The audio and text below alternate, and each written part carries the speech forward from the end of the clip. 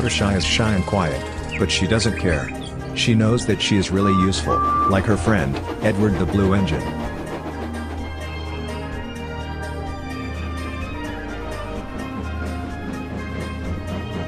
Early one morning, Fluttershy was looking after her animal friends at her garden.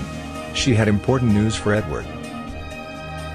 Twilight Sparkle says that not all of our friends are able to have a holiday by the sea, so she's having a dance party tonight. I'd like to help too.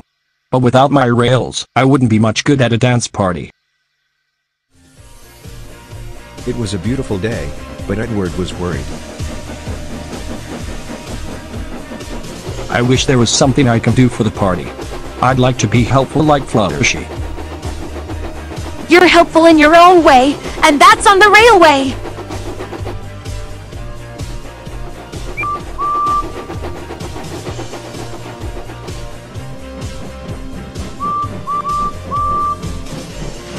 Next day, it was Fluttershy's turn to look disappointed. She had bad news. Twilight Sparkle has been so busy that she forgot to put up the posters. Now no one will know about the party! Don't worry. Everything is going to be alright. Then he explained to Sunset Shimmer. Twilight Sparkle can paste her posters on my cabin coaches, so wherever I go, they'll go too. Well done, Edward! I'm sure Sir Topham Hatt will agree. As indeed he did.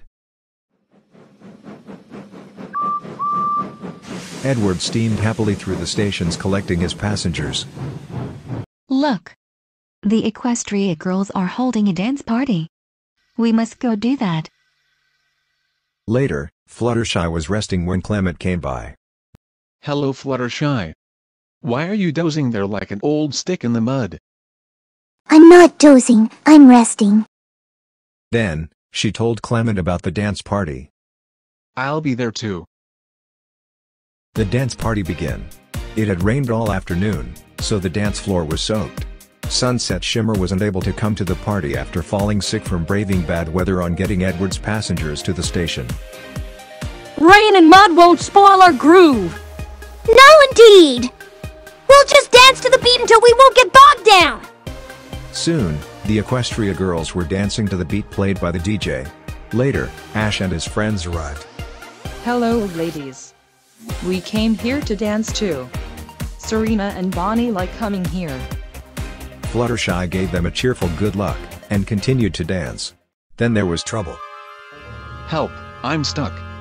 I'm the one who has to run. We better get you out of here.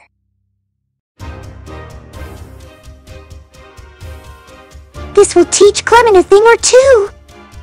Sonic and Tails pulled Clement clear of the mud.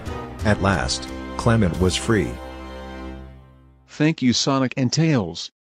And as for you, Fluttershy, you're not a stick in the mud at all.